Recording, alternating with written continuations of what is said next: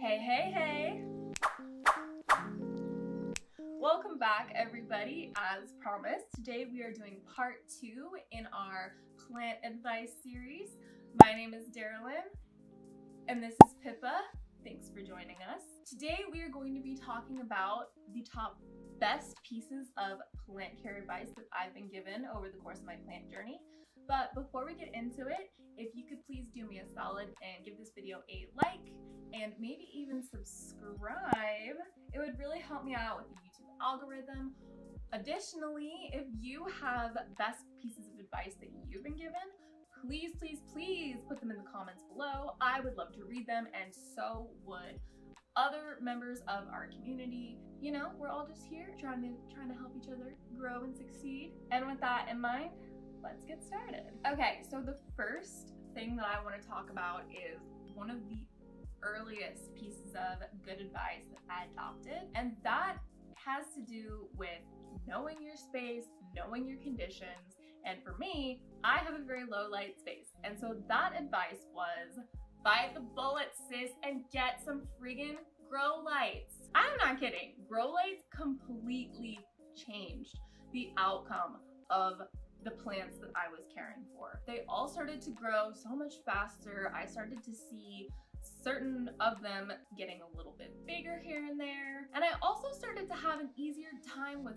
watering. I noticed that my soil was drying out in a more reasonable amount of time. My plants weren't trying to excrete as much water through their leaves. Because of this, my plants looked better, they were happier, they were healthier, and it was just so much easier. Also, I didn't have to do the dance of like opening this curtain, opening that curtain, opening and closing the blinds, moving things around, dancing that dance that we dance with natural light. It's just so much easier. Someday I do hope to be lucky enough to live in a space that is a little bit more predisposed to be light and airy and amazing for my plants.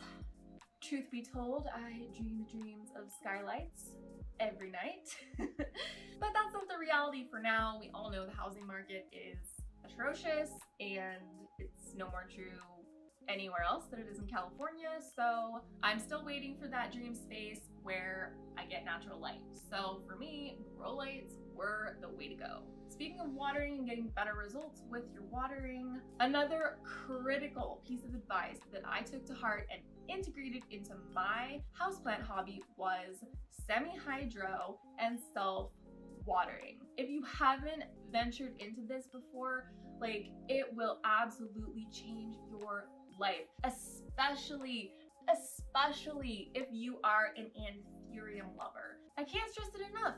Self-watering and semi-hydro has made anthurium care so much easier for me. For the most part, anthurium are very picky about how they're watered. They really don't like to dry out, and they like consistency. And so the semi-hydro and the self-watering really puts that on cruise control for them. Other plants of mine that really have benefited from semi-hydro are my philodendron alchoco red, among others. It's just made everything easier for me, and as my collection grows, it is definitely making the chores and the labor that goes into keeping these plants happy and healthy a lot more manageable. I know that with things kind of opening up again and kind of going back to semi-normal, a lot of folks are busier than they used to be, and some of us may even have to go back to the IRL office.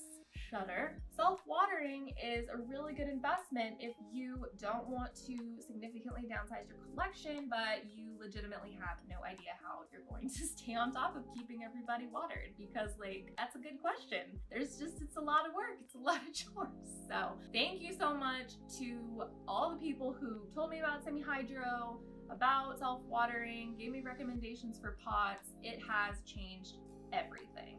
Once again, speaking of water, another piece of advice that seems a little bit intimidating at first, but is totally worth it, is to pH balance your water. I can't stress this enough, you guys. It took me a year to feel like I wasn't intimidated enough to start trying to pH balance my water. And once I did, I was like, dumbfounded by how easy it was. It's really not rocket science. There's a couple different ways that you can do it, but I don't really care how you do it, just figure out a way, because it literally makes such a big difference. I started pH balancing my water, and I immediately started seeing plants size up, especially my philodendrons. Like, I started pH balancing my water, and almost immediately my splendid, my gloriosum, and my melanochrysum, also I would say my monstera albos, they started putting out leaves that were bigger. So if you haven't thought about it or looked into it yet, I highly encourage you to. I did release a video not too long ago about how I pH balance my water. You're welcome to watch it to kind of get your toe in the water to see how it works. Please do. It's really not as intimidating as you think it's gonna be, and I swear it makes a huge difference. Speaking of things that make a huge difference for your plants, the next piece of advice that was probably the most transformative for me as far as leveling up my skills as a plant parent, as a propagator, and as a rehabber was get a grow tent. I will never stop talking about how much I love my grow tent. I love that thing. I honestly got just like the cheapest one on Amazon. It's not one of the fancy brands, and it's like the smallest one. It's only like 2 feet by 2 feet and then 5 feet tall. It's like a little tiny closet. But I kid you not, ever since I got that grow tent, I haven't lost a single import. I haven't lost any propagations that I've put in there. It's amazing.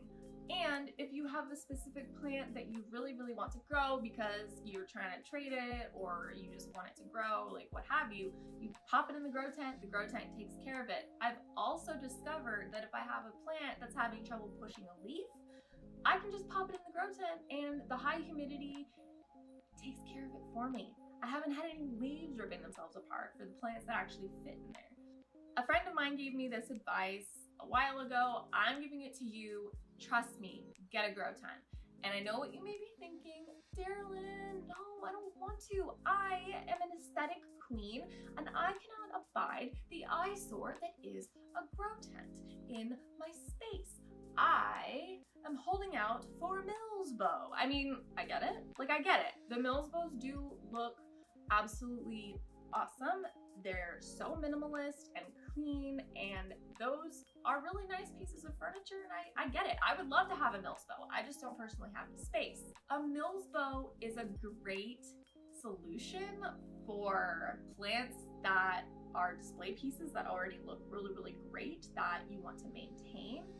But really, when it comes down to it, the grow tent is much better for rehabbing, for propagating, for rooting finicky plants. Just all around, that's the big leagues. Mills bows are great for display. The grow tent is much better for all of the challenges that you're probably facing that are making you think that you need a Mills bow. Plus, the grow tent is way cheaper to set up.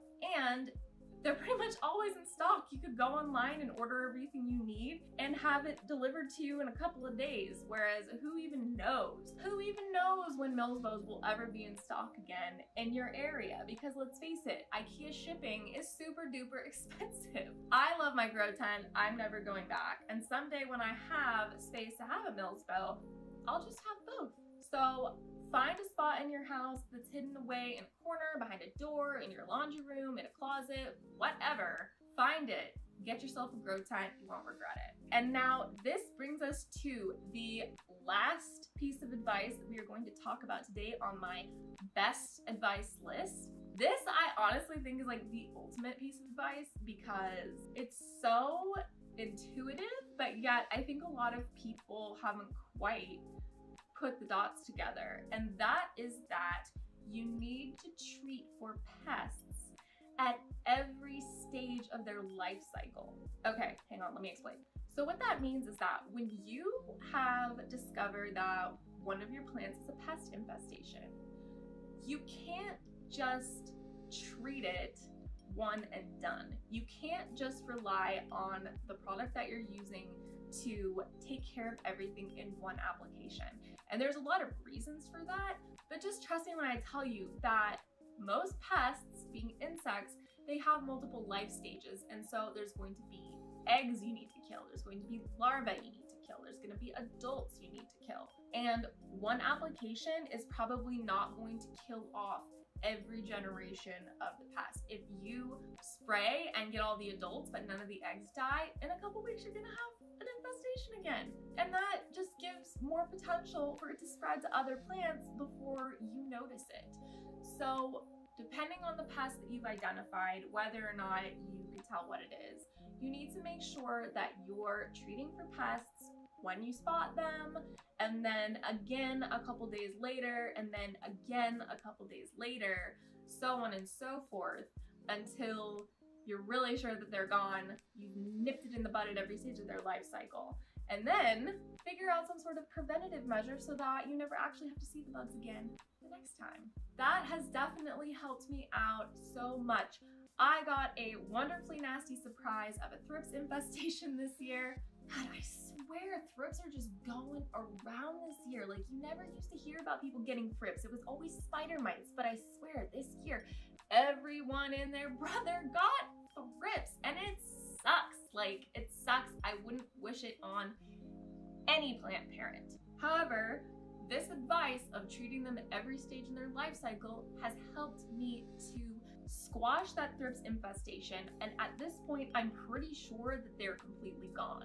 I'm gonna continue to do my preventative pest treatment because, you know, there's other pests that those treatments cover as well that it's just good to continue to prevent. But if I had just thought like, oh, I'll just, you know, spray one application and then, sorry guys, my boyfriend just came in and Pippa left to go see her dad. But where was I? Oh, that's right. So if I hadn't known that I needed to treat the thrips at every stage in their life cycle, and I had just treated them one time and then waited until I saw adult bugs again until I treated it again, I would have never gotten rid of those little buggers. So treating pests at every stage in their life cycle is definitely tried and true wisdom.